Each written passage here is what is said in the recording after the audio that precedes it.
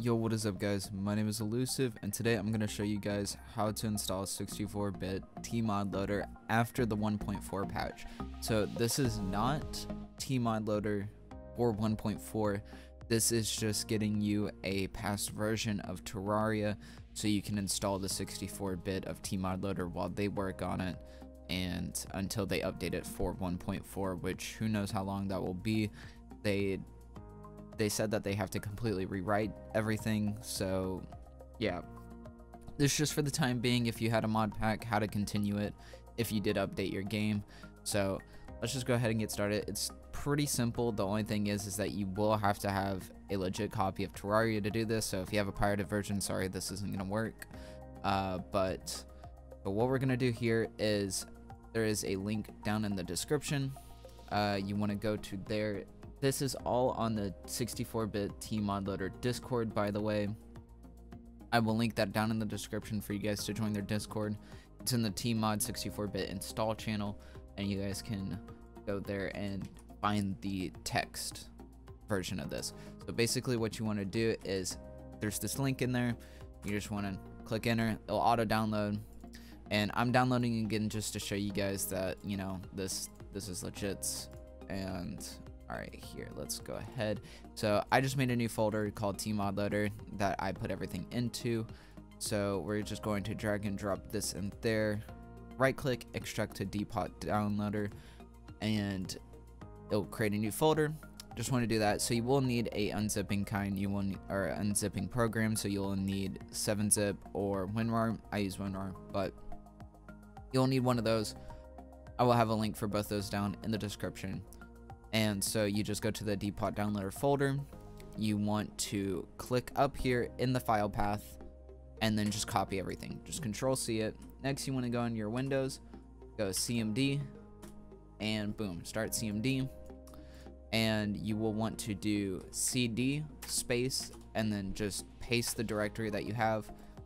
And so now you are in that directory. Now the thing you want to type now is .NET dpot, not dport, dpot down. Okay, I cannot type. Just make sure you have all this correct because there's a little bit to type and it sucks having to retype it. I had to do it myself as you can see, I can't type. And I will have this down in the description for you guys to look at. I suggest not copying and pasting it. Now you can, but the reason why I suggest not copying and pasting it is because sometimes CMD copying and pasting can be a little weird, and as well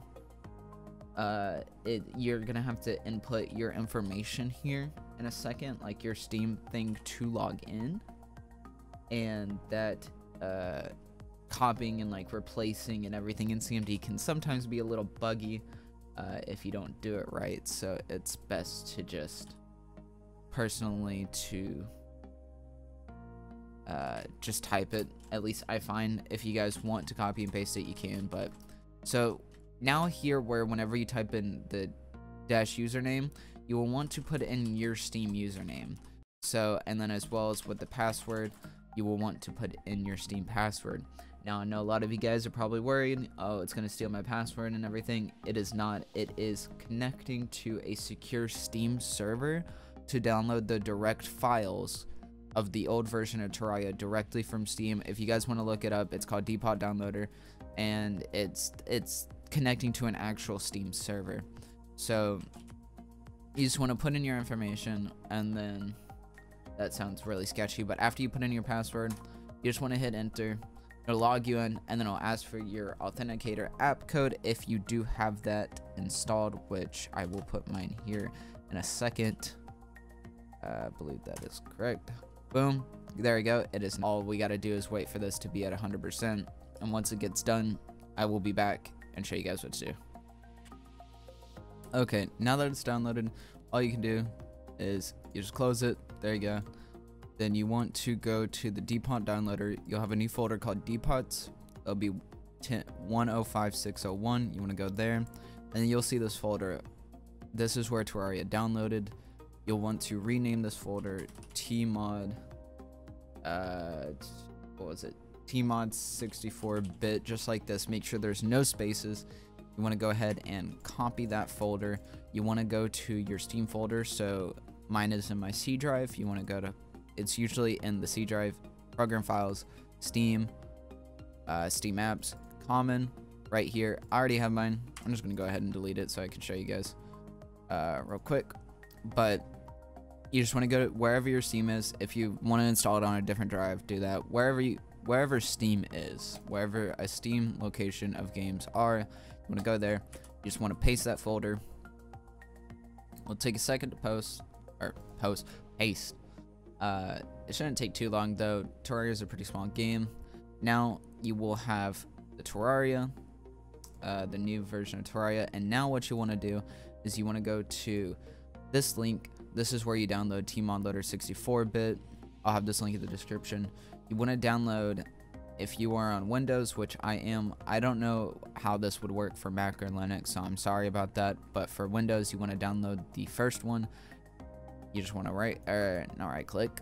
You just, right click. Wow. Okay. You want to right click it, download, standard download, and then it should download it. Now I already have it, and this actually takes a second, so I'm gonna just open up my downloads. All right, no, it's in the desktop, tModloader. And then I have it right here. So basically what you want to do is you just want to open up the zip. If you want to, you can extract it to a folder if it's easier for you. You just want to Control A, select all of them, and drag them into the folder of tMod 64-bit. Now that you are done with that, should be good. And whenever you want to play, you just want to start terraria.exe. And to create a shortcut, you can send it to, you can drag it to your taskbar, you can pin it to your start, pin to taskbar, pin to start, create shortcut, put it on your desktop, whatever you want to do. Now you just double click to launch it, and now you should have 64-bit Terraria.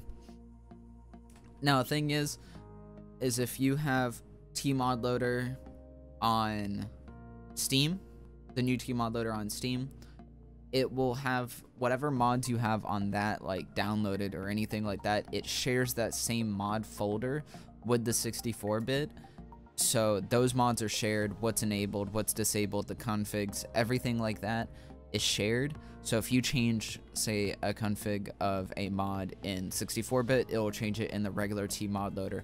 Or if you have, you know, 50 mods or whatever enabled on 64-bit, 150, whatever, you know, however many mods, it'll keep those enabled on the regular tModloader. So if you are transferring from 64-bit and then the regular one, like you're doing like 2 playthroughs or something like that, make sure you have mod packs and enable and disable from what you have, because if you have too many mods installed where the regular tModloader cannot handle it, it will not start up. So you want to make sure you do not have too many mods whenever you are going to the other tModloader, so you will have to come into 64-bit and disable them. So that's why I suggest making a mod pack, and just so you can just go, you know, back and forth. But honestly, if you have this one, there's no reason to do the tModloader on Steam until they update it for 1.4, and by then 64-bit will probably be updated too. But other than that, guys, I hope you guys found this helpful. If you did, hit that like button, hit that subscription button. It really does help out a lot. I'm probably going to be doing some modded content. I'm probably going to be doing master mode playthrough and such like that, so I hope you guys are excited for that. Hit subscribe if you are, and I hope to catch you guys in the next video. Peace, guys.